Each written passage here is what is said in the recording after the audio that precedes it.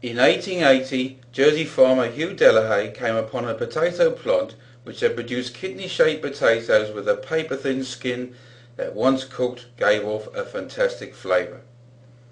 Those humble beginnings were responsible for our beloved Jersey Royal. I would like to show you what goes into producing this famous vegetable and how many of the core practices have remained the same over the last 130 years. Every potato season actually begins its cycle the previous year with the digging of the seed. Very often it starts with hand lifting until the seed is set enough to dig without disturbing their skins. However, the majority will be dug using modified harvesters. As well as removing potatoes considered too small, it's a good opportunity to make sure only healthy tubers reach the shed. They are all carefully tipped by hand into potato seed trays, which are stacked to allow plenty of ventilation for the summer months in one of the company's many storage sheds. Whether it be here early morning on the beach under Gorey Castle in the east of the island, or the western extremities at La Poulante, the next annual field maintenance task requires the gathering and spreading of seaweed on a selection of the farm's fields. The method this farm uses is to tip it in heaps on the fields and then spread those with a combination of tractor buck rake and by hand.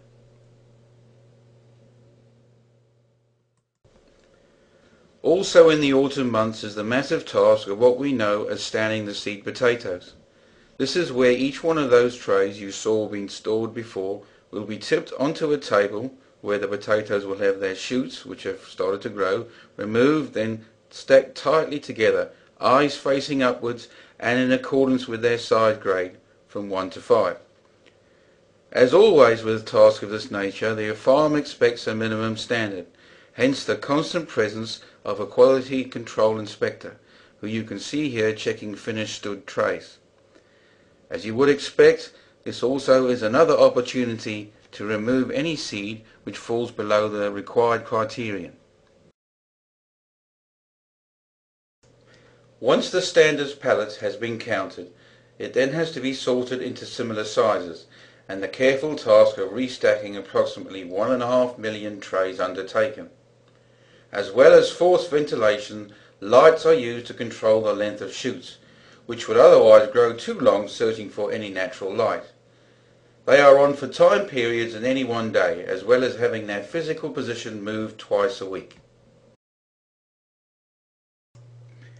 Between the last weeks of October and first weeks of December, the vast majority of the indoor glass or polytunnels will be planted to be ready around the following March.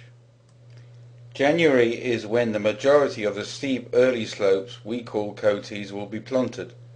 This one is perhaps the most renowned as it faces a magnificent castle. Indeed, our company logo features this scene. These fields are so steep they are all worked using a winch and cable. Here the planting plough buries some precisely placed seed.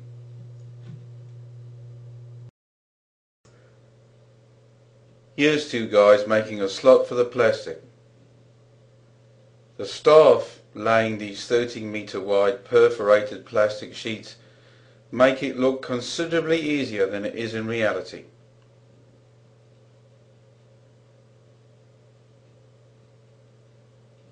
The aim is to be able to lay it in such a way that the finished product looks like a sheet of glass.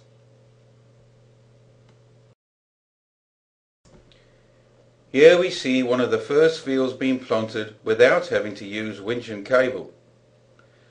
The vast majority of fields will have their V-shaped furrows formed to plant the potatoes into, made using one of these lightweight, hydraulically driven, rubber-tracked crawlers.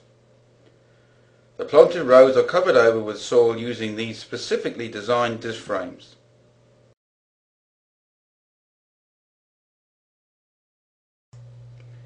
These clips are taken from the crawler mid-February and are bizarre because snow flurries while planting royals are extremely rare. Here is the same field and time of year but 2 years later. What a difference a day makes.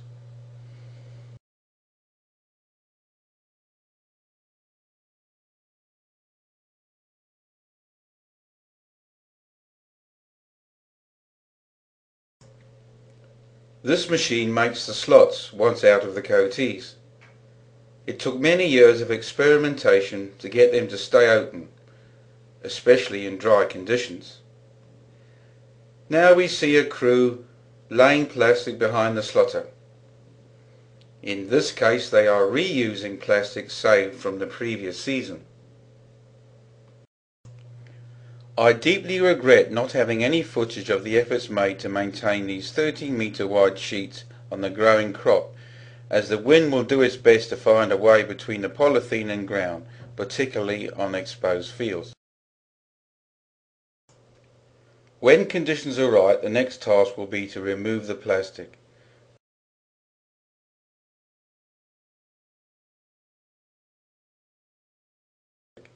Good practice is to be able to remove it with as little contact as possible to the potato stalks. Once it has had a chance to dry, it will be wound up and wrapped. Depending on its condition, it will either be shipped back to a manufacturer and recycled, or saved to be used again. Here we see what we call reworking the potatoes. This machine is passed through. There's some tines at the front loosening up the soil, and the discs spread the soil around the base of the plant. Apart from stopping greening, it's just generally regarded as good husbandry. Here is a speeded up example of a growing crop, in this case one of the roughly 35% exported without the use of plastic. Lifting of the outdoor crop begins in April.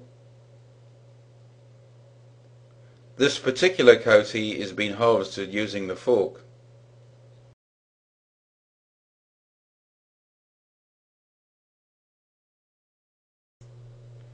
Here is that coatee you saw being planted earlier.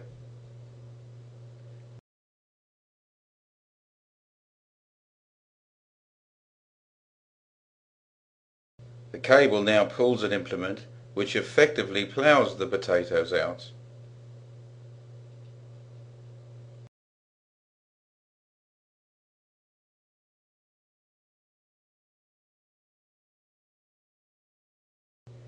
The image from the camera does not reflect just how steep the slope is in reality. I can tell you from personal experience how exhausting working on a gradient like this can be. As April progresses, it's time to move out of the coatees.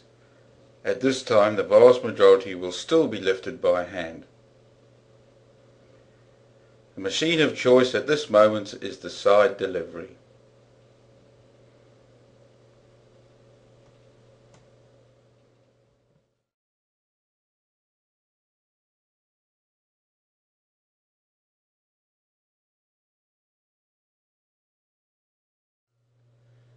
Thankfully, as the season moves on, the farm is able to resort to the very latest modern high-tech machinery.